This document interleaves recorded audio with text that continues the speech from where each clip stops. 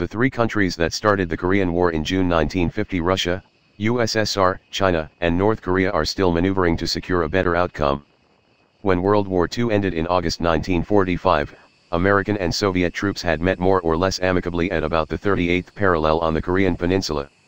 In 1949, both those powers withdrew their forces, leaving behind feeble local administrations in the north and the south that each aspired to lead the first government of the whole of Korea following the decades of Japanese colonial rule.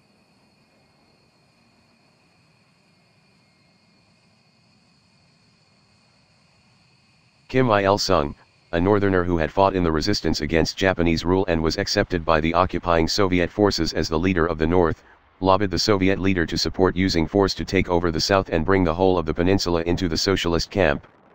Stalin eventually agreed that that was an attractive and feasible objective. On the condition that Kim Il-sung also secure China's support for the venture, Stalin undertook to provide equipment, training, and planning, but ruled out any direct involvement by Soviet forces.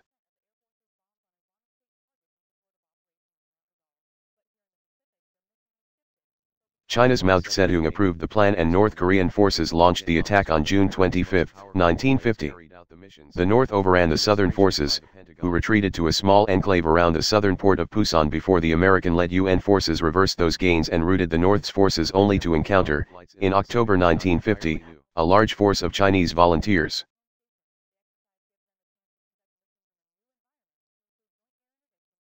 This U.S.-China phase of the conflict lasted for 2 more years before a truce was negotiated that recognized the original informal dividing line, the 38th parallel, as the de facto border between the Republic of Korea in the south, allied to the U.S., and the Democratic People's Republic of Korea in the north, a socialist state closely tied to the USSR and China.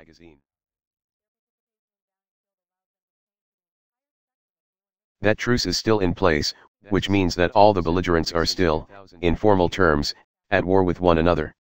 And the peninsula did indeed evolve quickly into an arena of essentially permanent tension, provocation, and imminent conflict. The USSR and China took care to ensure that Pyongyang lacked the capacity to contemplate renewed unilateral military adventurism. That remained the case even as the DPRK veered off towards becoming the most highly militarized and uniquely repressive authoritarian regime in the world. The narrative that underpinned the DPRK's political trajectory has been founded on the contention that the country had narrowly escaped naked American aggression in June 1950 and that the enemy, a superpower bristling with nuclear weapons, had since embedded itself in the South while it searched for another opportunity to invade. Russia and China have never had the courage to contest this narrative or, indeed, to seriously encourage the DPRK to take a different path.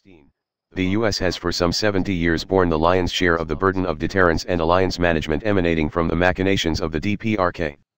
Even when Pyongyang began, in the late 1980s, to explore the possibility of a nuclear option, Russia and China kept their distance. China, in particular, openly informed Washington at subsequent points of nuclear crisis, notably 1993, 94 and 2002, that responsibility for the issue lay with the U.S. and the DPRK. In August 2016, the B-1S arrived at Anderson. The DPRK conducted its first nuclear test in 2006, and others followed in 2009, 2015, 2016. It then began to work more seriously on ballistic missile delivery vehicles and, over the period 2012-17, demonstrated developmental progress across a family of ballistic missiles that has astonished most experts. It is astonishing because the DPRK is small, very poor, and the subject of rigorous sanctions to preclude the acquisition of critical nuclear and missile technologies. Some have drawn pointed attention to the fact that nearly all of North Korea's trade comes through China. The B-2 is few in number, 20 in total, including one in a test squadron, and is getting old. For those reasons, it is more than a little rich for Russia and China to advocate, as they still do, that the solution must lie in the U.S. agreeing to meet and negotiate with the DPRK unconditionally, that is, without even an understanding that the purpose of the negotiations is to reverse the DPRK's nuclear and missile programs. Rotations are regular occurrences. AB-52 crashed and burned at Anderson in May 2016. Moreover, China and Russia insist that even with the DPRK's astonishing progress with ballistic missiles, the deployment by the US and South Korea of a more advanced THAAD, Terminal High Altitude Air Defense, system demonstrated an unacceptable disregard for their own strategic interests in an unimpeded capacity to target the US with ballistic missiles. More than the B-2 and B-52, if not counting those bombers, nuclear weapons which the American president can call on. Finally, it matters that Vladimir Putin and Xi Jinping want to see the DPRK and the US set the stage for negotiations, by the former freezing its missile and nuclear tests and the latter cancelling its regular military exercises with South Korea, implying equal responsibility for the enduring impasse. Long-range striking power with 24 AGM-158 JAS missiles, allowing strikes deep into. Each of these postures illustrates a cavalier denial of responsibility for the DPRK and all that has transpired on the peninsula since 1950. The fact is, however, that Russia and China bear deep and significant responsibility for the current state of affairs on the peninsula.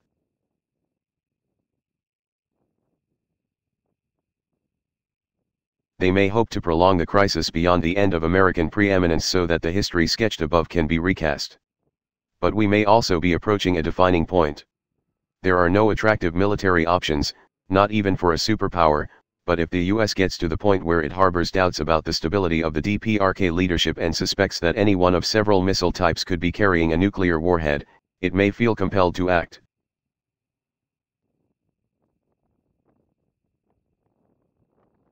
It's only too clear that a negotiated outcome is beyond the reach of the three players most immediately involved: the US, South Korea and the DPRK. All the relevant players must bring their full influence to bear. That can't happen if some won't even acknowledge significant responsibility for the issue.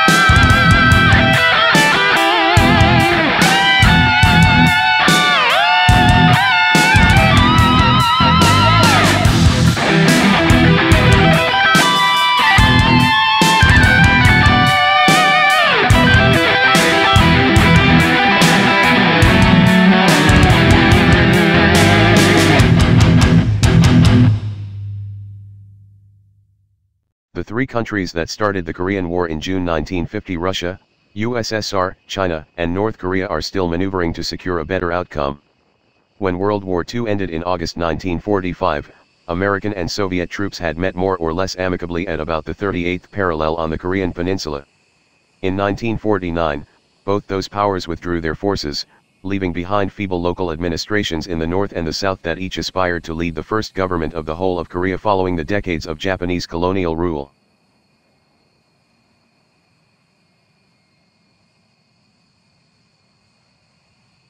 Kim Il-sung, a northerner who had fought in the resistance against Japanese rule and was accepted by the occupying Soviet forces as the leader of the North, lobbied the Soviet leader to support using force to take over the South and bring the whole of the peninsula into the socialist camp.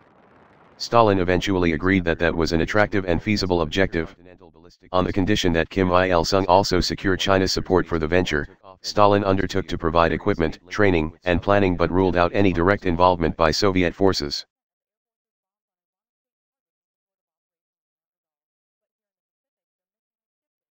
China's Mao Zedong approved the plan and North Korean forces launched the attack on June 25, 1950. The North overran the Southern forces, who retreated to a small enclave around the southern port of Pusan before the American-led UN forces reversed those gains and routed the North's forces only to encounter, in October 1950, a large force of Chinese volunteers.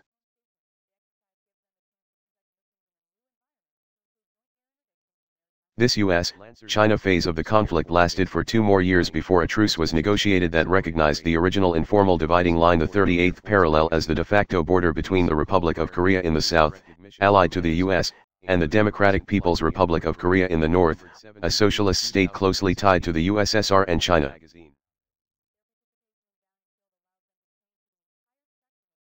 That truce is still in place, which means that all the belligerents are still, in formal terms, at war with one another. And the peninsula did indeed evolve quickly into an arena of essentially permanent tension, provocation, and imminent conflict. The USSR and China took care to ensure that Pyongyang lacked the capacity to contemplate renewed unilateral military adventurism. That remained the case even as the DPRK veered off towards becoming the most highly militarized and uniquely repressive authoritarian regime in the world.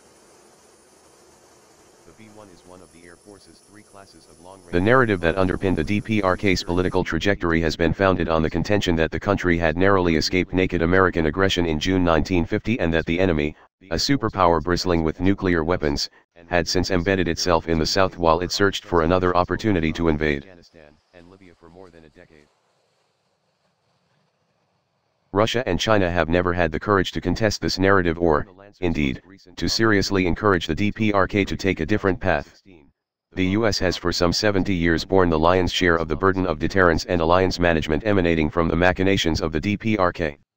Even when Pyongyang began, in the late 1980s, to explore the possibility of a nuclear option, Russia and China kept their distance.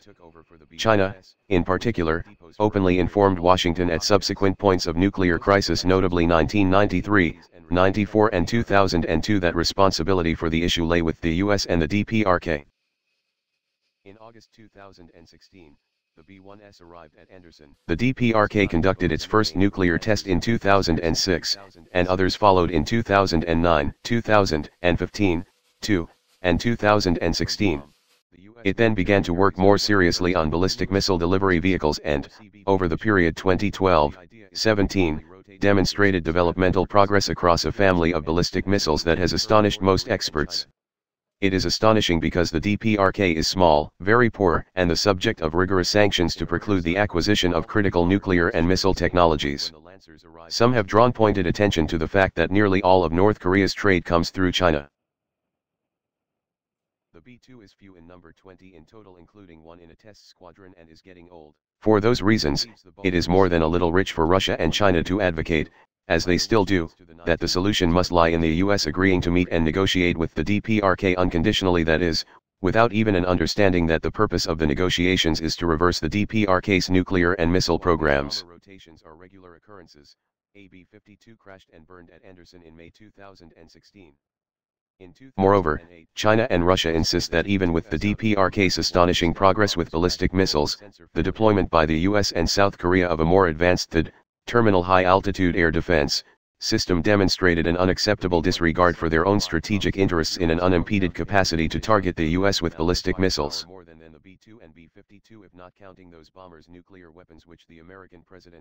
Finally, it matters that Vladimir Putin and Xi Jinping want to see the DPRK and the US set the stage for negotiations, by the former freezing its missile and nuclear tests and the latter cancelling its regular military exercises with South Korea, implying equal responsibility for the enduring impasse. Long-range striking power with 24 AGM-158 JAS missiles, allowing strikes deep into. Each of these postures illustrates a cavalier denial of responsibility for the DPRK and all that has transpired on the peninsula since 1950.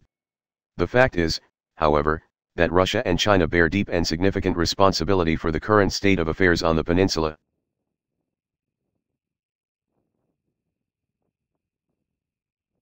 They may hope to prolong the crisis beyond the end of American preeminence so that the history sketched above can be recast. But we may also be approaching a defining point. There are no attractive military options, not even for a superpower, but if the US gets to the point where it harbors doubts about the stability of the DPRK leadership and suspects that any one of several missile types could be carrying a nuclear warhead, it may feel compelled to act.